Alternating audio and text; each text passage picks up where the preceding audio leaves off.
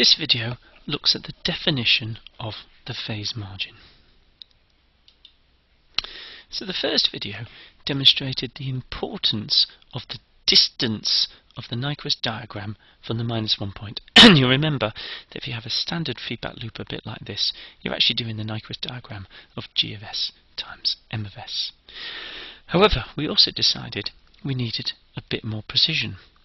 What do we mean by distance? Because we were rather vague in the first video. And what do we mean by close and far? So this particular video is going to start looking at adding some precision to that, and in particular we're going to focus on phase. We're going to say, what do we mean by the phase being close or far to the -1 point? You'll remember that the previous video has already looked at gain. So we're going to introduce this terminology, phase margin. Now you're reminded, what is a margin? A margin is how much space you have to a boundary. Now, because we're talking about feedback loops and Nyquist diagrams and the like, what we're actually interested in is a boundary to instability. And what you'll remember is that if the Nyquist diagram goes the wrong side of the -1 point, you're going to be closed loop unstable. So the phase margin tells us what's the gap before we go closed loop unstable. And because it's phase, in particular what we're saying is, how much can I rotate the Nyquist diagram before it goes to the -1 point? And you'll see, in essence, that's telling you the phase change you're allowed before you go unstable, and that's why it's called phase margin. So how much can I rotate the Nyquist diagram before it goes through the -1 point? And the changes we're going to consider here are additive. So we're saying, how much can I add to the phase or subtract from the phase? Or in other words, how much do I rotate the diagram? So here's an illustration, and then it will become relatively clear. So you'll notice we've got a Nyquist diagram here for 1 over s plus 1 squared. And we're asking ourselves, how much can we rotate this to make it go through -1? Well, there's the -1 point. Now, if a rotation, a pure rotation, is going to go through -1, then we have to have a point who's got a gain of 1. And that's this point here. And you'll notice we've marked it because we've used the unit circle. So this point has got a gain of 1. Now if I put in here an angle theta, then clearly if I rotate that point clockwise through an angle theta, then it will arrive at the -1 point. Now in this particular case, what I can show is that theta equals 21 degrees. So for this example, the phase margin is 21 degrees, because that's the clockwise rotation which will bring me to the -1 point. Now it's important to remember that if theta is computed down here, and you'll notice we're in quadrant 3, so if theta is computed in quadrant 3, then it's treated as a positive number. So if I need a clockwise rotation to get from here to the -1 point, that's treated as a positive phase margin. Here's another example. And again, you'll see it's a different Nyquist diagram, but a similar sort of picture. The unit circle is marked here, so this is where the Nyquist diagram crosses the unit circle. If I rotate this one, and the angle I need now is this theta here, if I rotate it through that angle theta, then I will end up at the -1 point. Now in this particular case, this angle theta is actually 68 degrees. And again, you'll see we're in quadrant 3. The rotation required is clockwise, and so this is treated as a positive phase margin. So there you go. The phase margin is defined as positive when the required rotation is clockwise. So we'll add a bit more formal maths here, just to be careful. So we're saying find a rotation e to the -j phi, okay, such that j omega times e to the -j phi equals -1. So you'll notice e to the -j phi is a pure rotation. So we're applying a pure rotation to g of j omega, and we're saying what pure rotation will give us -1. Now, in order to solve this, we must first find an omega, a frequency, such that the modulus of g of j omega is 1, because the modulus of e to the j phi is 1, so all the gain change has got to come from the g. Now, if I look at the phases in this statement here, which I've just put a red box on, you'll see you end up with this. The argument of g of j omega minus phi equals minus 180 degrees. So, in order for the phase margin to exist, the Nyquist diagram has got to cross the unit circle, otherwise I can't solve this. Okay? We've defined positive phi to be clockwise. Okay? And that's why we had this e to the minus j phi. So a clockwise phi gives an e to the minus j phi, gives you the actual effect in the complex plane. So what we're going to do is we're going to find the intercept p with the unit circle, and what you'll find is if you solve this identity here, equivalently you get this identity here, that the positive rotation phi required, or rather the clockwise rotation phi required, is given by 180 plus the argument of the point that you've just met. Now if I do a little circle diagram just so you can see why this might be the case, if this was your Nyquist diagram and this was your unit circle and you're looking at this phi, then you'll notice the argument of p here, let's say for example, is going to be something like minus 150 degrees, and you'll see if you add that minus 150 in here to 180, what you end up with is plus 30. So this formula works, and it allows you to get around the fact that we're defining the phase margin clockwise being positive, even though normally with complex numbers clockwise would be negative. Okay, let's get to the fine details then. First we're going to need this concept of a gain crossover frequency. So what is that? You'll notice the phase margin was defined where the modulus of g of j omega is 1, or if you look at the Bode diagram, 1 corresponds to 0 decibels. So the first step is to find where the gain is 1. So I draw this line across the 0 decibel line.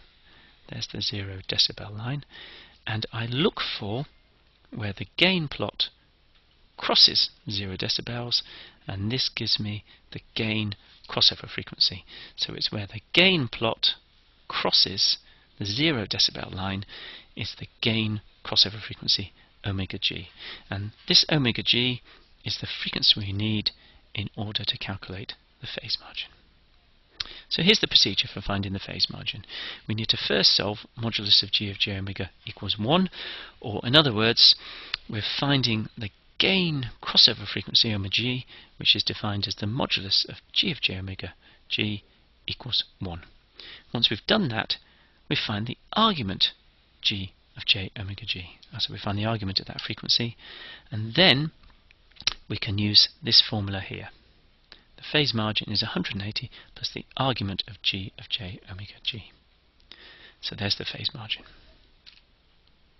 Now, here's a warning for you. For most real systems, the phase margin cannot be computed analytically. It's not really a pen and paper exercise, and you will have to use numerical approaches or approximate approaches or Bode diagrams.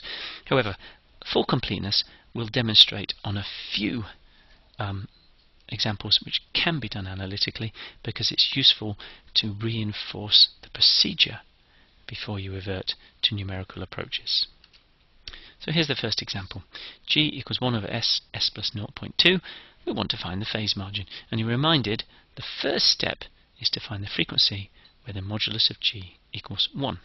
So I can write the modulus of g equals 1 over the square root of omega squared plus 0.2 squared, and this is going to be set equal to 1. Now, if I solve that, what you'll find is I end up with 1 equals omega to the 4 plus 0.2 squared omega squared, or If I rearrange this into a quadratic, I've got 0 equals omega to the 4 plus 0.2 squared omega squared minus 1, and if you put that in your quadratic formula, you'll see that's solved by omega squared equals 0.98,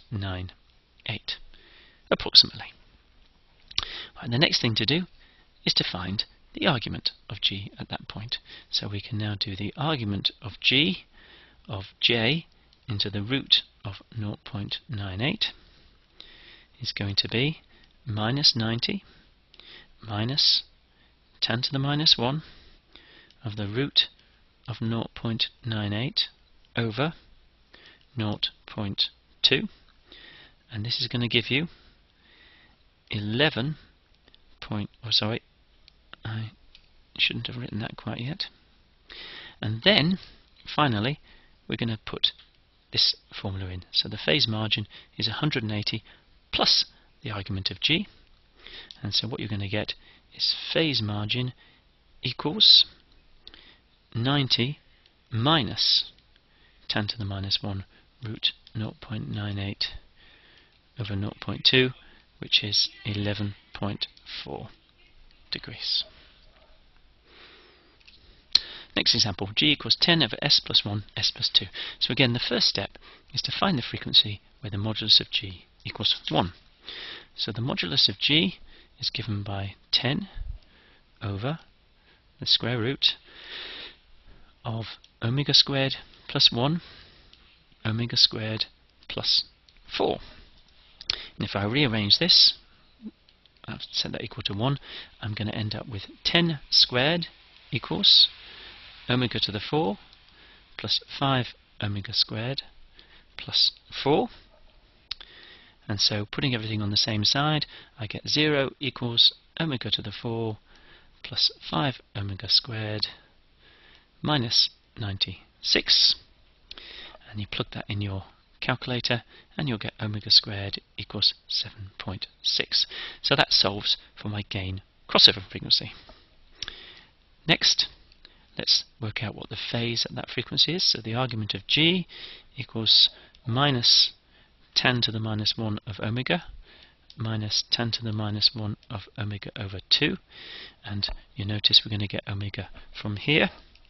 We've got the phase margin equals 180 plus the argument of g, which is therefore equal to 180 minus 10 to the minus 1 of root 7.6 minus 10 to the minus 1 root 7.6 over 2, and you stick that in your calculator and you will end up with 56 degrees.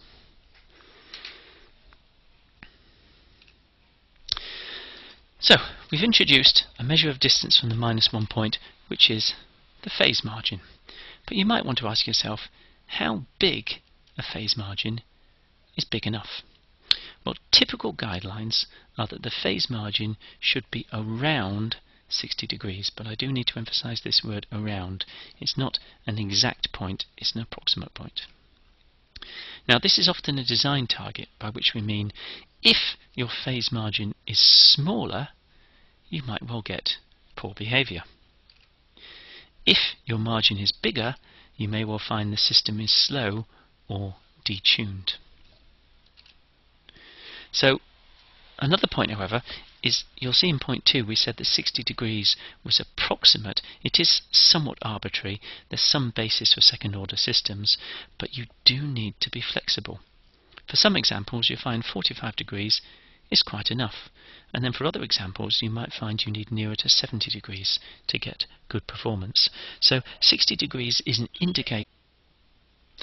Now, just a note to finish with, and we didn't say this earlier, that in order to get a phase margin of around 60 degrees, then if I sketch my Nyquist diagram, this is implying that you're calculating the phase margin 60 degrees is there. And what does this tell you? It tells you that the Nyquist diagram has got to cross the unit circle in quadrant 3. Now that's quite important because visually it tells you where you expect the Nyquist diagram to be. If your Nyquist diagram is not crossing the unit circle in quadrant 3, it's unlikely that you've got a phase margin which has an appropriate value. So some conclusions. The videos define the phase margin, which is an important design tool with frequency response methods. A positive phase margin is defined as the clockwise rotation, and that's important, which will cause the Nyquist diagram to go through the -1 point. To compute the phase margin, you start by determining the gain crossover frequency, in other words, where the modulus of g of j omega is 1. There will exist cases where the phase margin is undefined, in other words, if the Nyquist diagram never crosses the unit circle, but that's pretty rare. Typical design guidance is that the phase margin should be around 60 degrees. If it's smaller, you will probably have some oscillation, and if it's larger, you'll probably find that you're detuned to some extent. And the other thing is that using this 60 degrees tells you that your Nyquist diagram should be crossing the unit circle in quadrant 3.